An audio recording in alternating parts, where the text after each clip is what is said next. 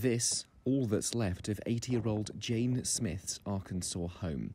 Friday night's tornado ripping through its foundations.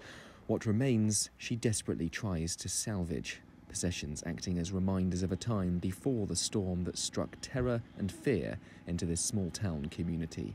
We were in the basement. 3 children next door, their parents, the dog, our dog, my 3 grandchildren, my husband and son. But you didn't realize, you had no idea it was doing this much damage out here. It was so fast. Jane is one of tens of thousands of Arkansans affected by this disaster. But stories of survival here don't come more remarkable than Cody Coombs riding out the twister in his van and capturing it on film. It was definitely the scariest moment of my life so far. I have a 1-year-old son, so I was just thinking about him and coming home to him and my fiance. That was really the only thing on my mind, was making sure that I made it out of there okay.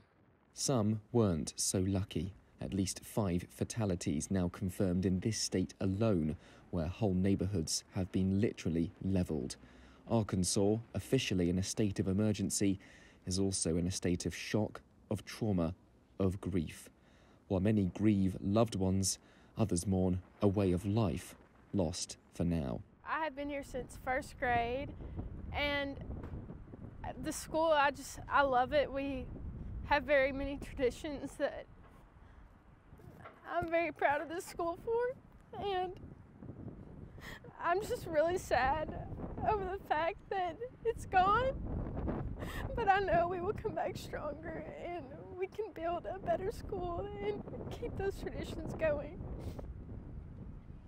It will take time to come to terms with the full extent of the devastation caused, but even in the face of unimaginable adversity, clean-up operations are already underway. Governor Sarah Huckabee Sanders promising her administration will dig deep to aid in recovery efforts, praising the resilience of her constituents, the latest victims of the power of Mother Nature. Benji Haya, CGTN.